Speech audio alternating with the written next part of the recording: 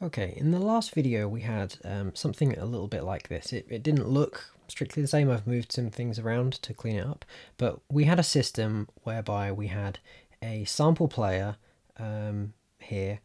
I've loaded a little sample of a closed hi-hat, we can hear it here, and playing back whenever it was triggered by a MIDI note on a MIDI keyboard.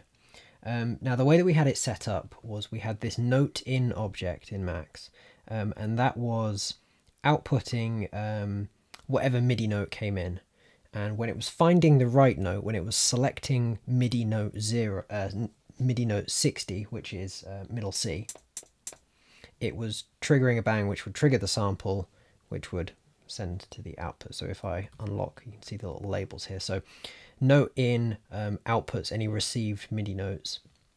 We're getting rid of the strip note because you'll remember that we had the weird sort of note on, note off effect. So we've got rid of that, and then if the cell object, if select finds 60 as the note coming in, it will output a bang, which is what's going to trigger it.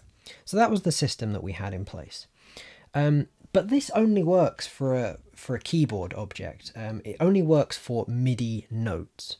So that's fine for me on this because I've not got any kind of extra control effects. But what if you're using something like the bass station or another MIDI keyboard that has something like a modulation wheel or a pitch bend keyboard, a pitch bend key or any kind of fader or control knob or anything like that? Well, in that case, note in isn't really going to work for us. How do we need a way to access those controller values, and that's where MIDI controls come in, MIDI controller values and controller numbers. So for the purpose of this video, I'm going to say goodbye to the Keith Macmillan, and we're going to use something else. So here's our something else. I'm using a Korg Nano Control 2 device, which, as you can see, is a series of faders or sliders, pan knobs. We've got it's set up for use in a DAW, so we have things like we have buttons for record, play, stop. We have solo, mute, and record arm buttons on each of the channels.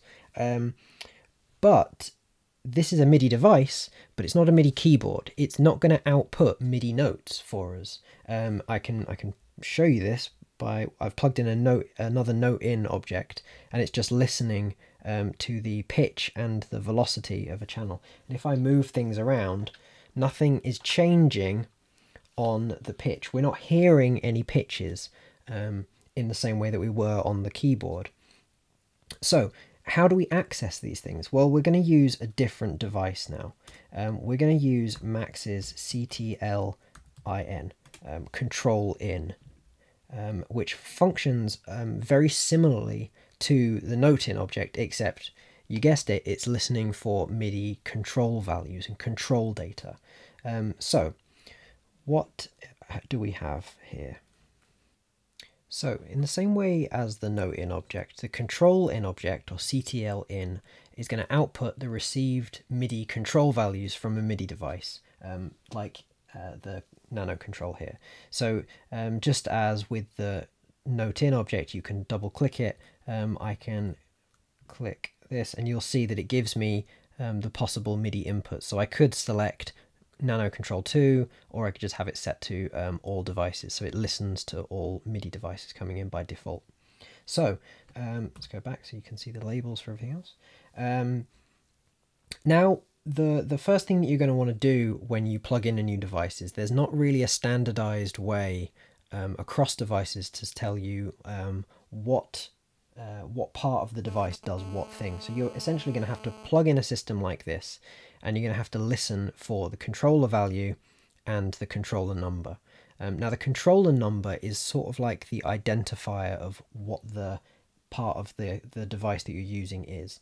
And really the best way to do that is to just plug it in and see what corresponds to what kind of object on the device. So I know that on this Nano Control, fader 0 or controller number 0, this one here, is the first fader. So if I move this now, you'll see that my controller number is 0 and my controller value is going to move between 0 and 127. Remember our standard sort of MIDI values. So moving along then, I assume that this will be something like controller number 1 and then 2 and 3 and 4, so that we can just check that. Yeah, 1, 2, 3, 4, 5, 6, 7. So if I want to make sure that I'm only listening to controller number 1, I'll set that. So similarly, we have to find out what other things do. So if, say, I wanted to use this pan knob, I'm going to sweep that, and we see that, okay, this is controller number 16 and 17, 18. So they tend to count up sequentially, but you just have to find out where you're starting from. And similarly with each of these buttons, they'll each be assigned their own controller number. Now we can think of these a little bit like our MIDI notes on the keyboard. So remember that we know middle C is MIDI note value 60. So on here, I know that controller number 0 is fader 1. So I'm going to make a note of that. It's worth writing these things down as you're using it. So say if you had a control modulation wheel on a keyboard, you could plug it into the control in object, find out what the controller number is for that modulation wheel, and just make a note of that because we'll need it in a second. So why do we want to use control values? Well, it could be something as kind of simple and as innocuous as using like a pitch bend wheel on a keyboard, or controlling things like panning. We could do more interesting things like this.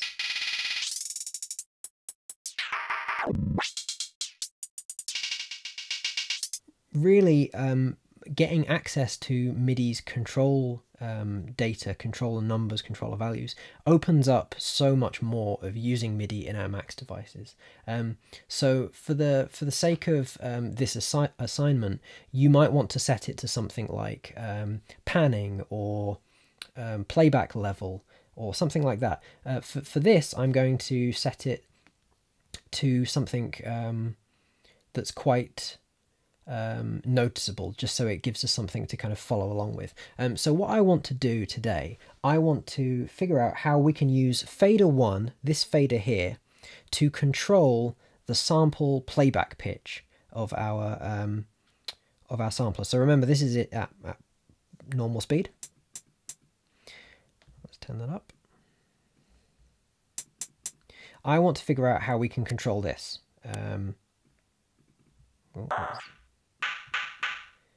Slow it down, speed it up a bit.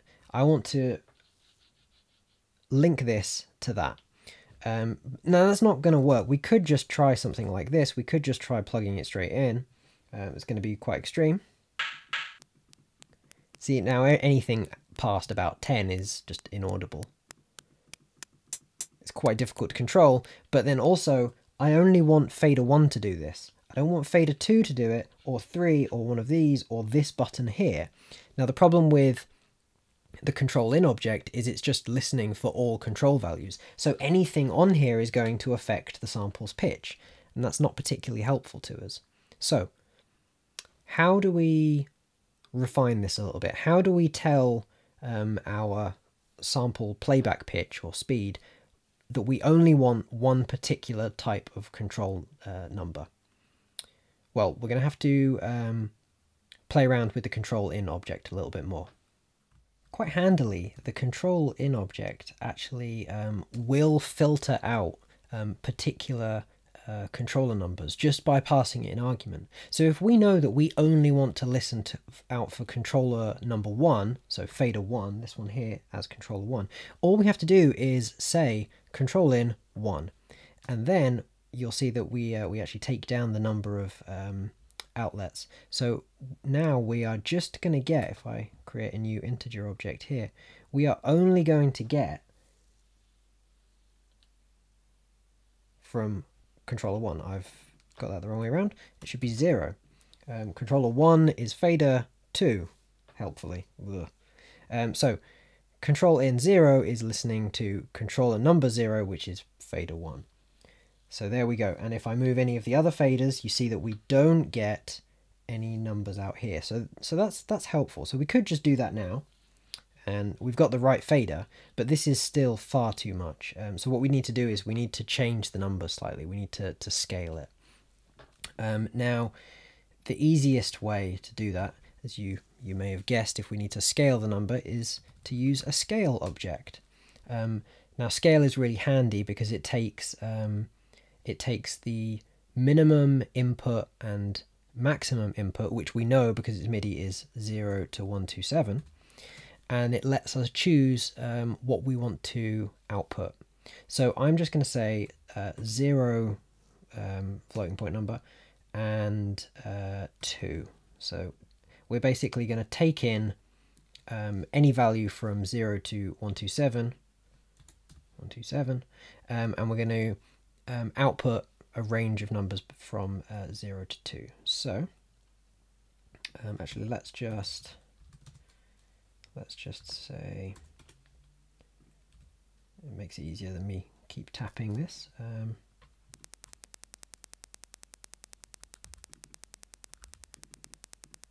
Let's say that a bit bigger. So now, with any luck, so you'll see now, when we're at the maximum, we're at 127 here from the controller value. What we're putting out of the scale object is 2. And then if I go down to 0, 0 is still 0. So we're scaling that output.